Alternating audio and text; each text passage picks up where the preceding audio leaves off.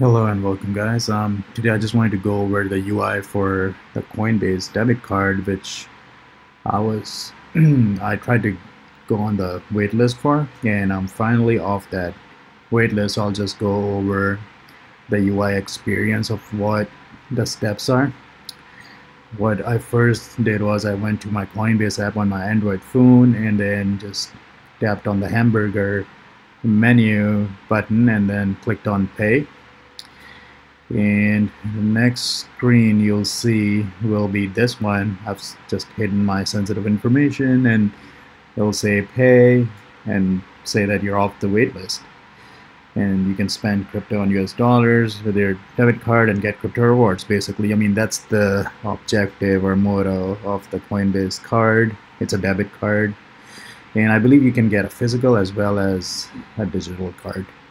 So yeah, this is the next screen, and then once you carry on, you'll see this particular screen where all the benefits are enlisted.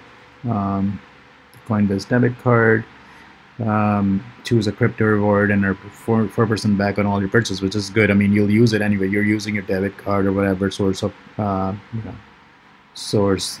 purchasing your crypto, so might as well just use this one. And earn 4% back on certain crypto, not everything, but on certain currencies. Then you can spend crypto or US dollars everywhere. Visa debit cards are accepted. There's no annual fee and no credit check required. That actually is a fact. I mean, in my case, nothing really happened. It was a seamless process. And dedicated phone and email support. So yeah, get started. Confirm your information. This is just again my address and everything's hidden that particular information. Some legal disclaimers, so make sure you read it all and hit continue. Again, just verifying more information, and then just congratulations, it's time to earn crypto rewards. And you'll receive your physical rewards in 2 to 3 weeks. In the meantime, you can use your card online or in your phone's digital wallet. I am yet to check that, but yeah, that's also an option. You click on choose reward then, and you can choose whichever currency you need. I mean, I personally chose, I think, BTC. It's only 1%, but it's better than nothing, right? Yeah, there you go. Start earning BTC.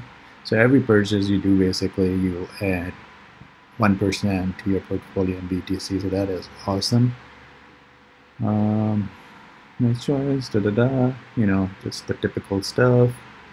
Continue. And I added funds after that. And that's basically the whole process. Just wanted to share with you guys, since I'm making some crypto videos, might as well share whatever I'm learning with you guys as well. All right then. Thank you guys for watching.